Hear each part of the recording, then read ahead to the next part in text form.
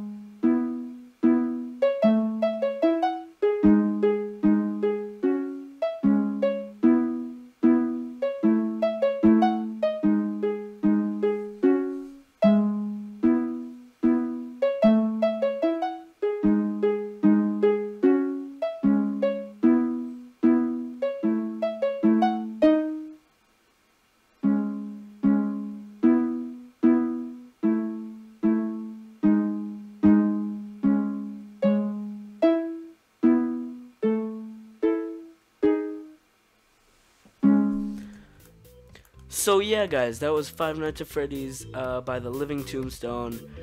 So yeah, I hope you enjoyed that. That took me a really long time to make. Also, I'm sorry if you heard any background noise in the middle of that. My cat just decided to go up to the mic and meow, so yeah, I'm trying to like troll my recording or whatever. But I'm gonna keep that in because it's funny. And okay. So yeah, thank you guys so much for watching, and make sure to give this video a like if you enjoyed, and I'll see you all next time. Bye.